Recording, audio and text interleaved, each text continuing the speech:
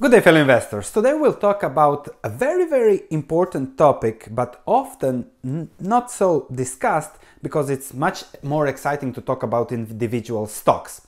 A subscriber of my stock market research platform was concerned about my portfolio management because I said I will go to only 8 stocks. And he has $1 million in his portfolio, and he asked the following question. So what I said in my last portfolio transaction was, I think I'll go to max 8 positions. After that, I will replace the worst position depending on business quality and risk reward when I find something 50% better. So the first question from our subscriber was, to put it simply, if your investable amount right now was 1 million euro instead of 100,000, would you still be looking at max 8 positions? There's a few of us on your platform that have considerable cash positions to invest. Myself, 1 million Australian dollars, all self-made from zero in 8 years on real estate. Little skill, mostly dumb Aussie luck. So on my platform I have 2 portfolios, the 100,000 lump sum portfolio that is a fixed amount where the goal is to maximize return based risk reward, of course, and the other is a 10K portfolio that I started almost a year ago where I add 1,000 per month. So 2 portfolios, this is the lump sum, so really focused on risk reward, and the part when I add the money is a little bit less focused on risk because I add constantly money, so I know I will play the game tomorrow. Back to the question. Yes, whatever would be the amount in the portfolio, I would stick to maximum 8 positions because I really believe that diversification, as would Buffett say, is for those who don't understand what they are doing. As I'm a full-time market researcher, I constantly look at markets. I try to really get under the skin of the businesses of the stocks that I invest. I think, and it has been working really well over the past 17-18 years for me, I really believe that I can find good and better risk-reward investments, and I can focus my money in the top 8, which includes deep analysis, which includes waiting for those to hit the right price, entry price. Usually that implies a 15% business returns no matter what happens in the market, in the sector over the long run.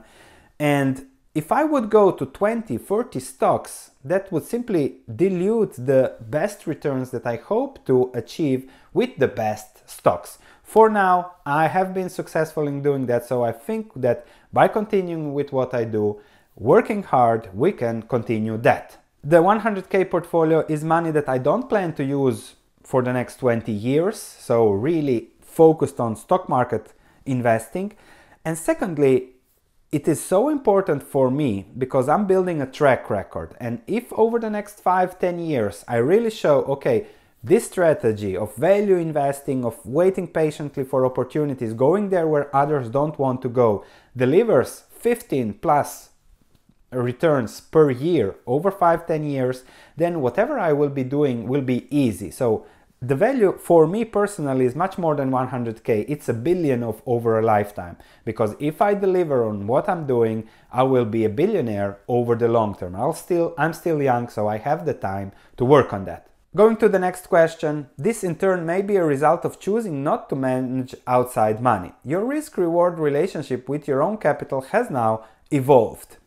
Now, it's not my own capital, it is simply that I really want to focus on research, which will be the base of an investment fund that I might start down the road 1, 2, 5, 10 years from now when I have completed my research. Why I'm not starting a fund now, even if I had a lot of questions and a lot of interest about it, is that if I would manage, let's say, a $13 million portfolio, I would have to be with the client on a phone call every week, every 3% move in the portfolio, complete portfolio checking after every month, because after all, it's their money, so I'm working for them. Now I can really focus on the portfolio research, working on building that risk and reward, maximizing the reward for as little risk as possible, or balancing that risk in the portfolio.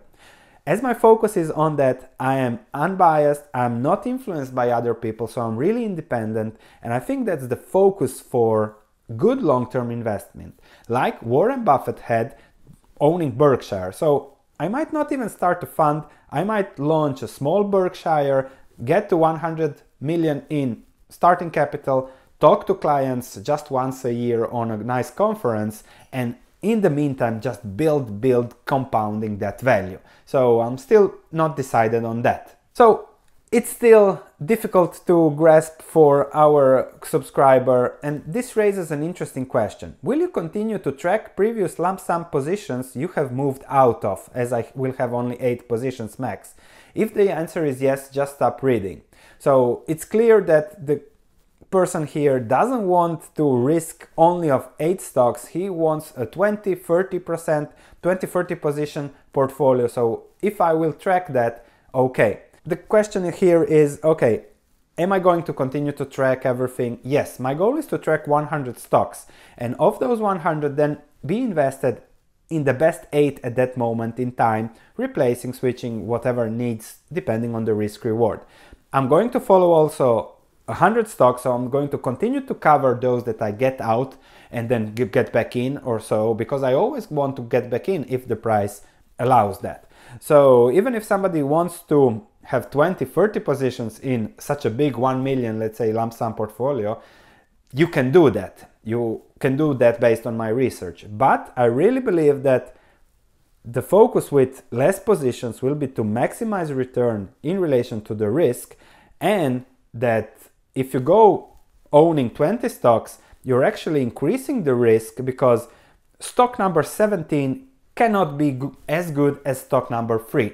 So if you have 3% or 5% in stock number 3 and 2% in stock number 17, I simply prefer 5 or 10% or 15% in stock number 3, because it's simply risk reward and there aren't that many good investments out there. By the way, if you want to see all my portfolios, there is my stock market research platform, link in the description below. 28-day, no questions asked, money back guarantee, so you can check all my positions, all my research, see whether that fits your investment style or not, and then if not, ask your money back. If yes, we're going to build a compounding machine over your and our lifetimes. A question on risk and reward in the current market. So for whatever reason, your risk reward has been skewed further in favor of reward, and thus might begin to diverge from my own. As I'm already 60% invested in this market, as I have found 6 investments since we started the lump sum portfolio, I think the investor here thinks that I have been chasing risk. And here it comes to a very delicate situation. I see risks everywhere. Cash is not a risk, is a certainty of permanent capital loss, because cash due to inflation loses value constantly. So I have to be invested, there are opportunity costs, even if I wait for a crisis, I don't know when it will come. So I'm really focused, okay, when you find value that fits a good risk reward, 15% yield, you buy it. And then you manage the position lately. If it goes down, you're happy because you can buy more. If it goes up, you see, okay, should I buy something else or not? So that's the point. Stocks, individual stocks are very volatile over a year. The market not so much, but stocks are. So there are plenty of opportunities, waiting for those opportunities to arise, and then buying, let's say, when there is blood on the streets, but when you see value on the streets too. So depending, don't know where will my portfolio be in 6 months. It depends on what will the market offer to me. If the market offers me another 2-3 bargains and then my stocks drop, I will simply buy more, because I'm pretty sure about what I am buying. Plus, the portfolio is well diversified on a global scale, a little bit focused on emerging markets, but there are some defensive stocks. So anything that happens can be balanced out between there. Some stocks go up and down, some stocks is already 30% up, so I might trim that to buy something else and things like that. So the basis of everything is value. If we can find a value that usually puts a bottom to permanent capital loss, volatility is something you have to accept, not as a risk, but as opportunity. Volatility is not risk, even if academics say so. Risk is, okay, this business is going down or the business will not deliver the returns we expected. Risk is permanent capital loss. Permanent volatility is not risk. And when you look at that, I really believe 8 positions, sharp focus, and then you can achieve more than the market. If you dilute yourself, spread yourself on more positions, then you are more likely to be like the market if you are not a money-making machine like Peter Lynch. But what Lynch did on 100 stocks, 50 stocks, one can also make on 8, 9, 10 stocks. But those were other times, let's say. So thank you for watching. I'm really looking forward to your comments on this. How do you feel? There is always the part of personal portfolio, risk reward, what is your personal connection, because at the end money managing is always personal. It's not something abstract, it's personal because it's your money, it's your life, it's your portfolio, and each of us has a different perception of risk. Thank you for watching, looking forward to your comments, check the platform if you haven't already, and I'll see you in the next video.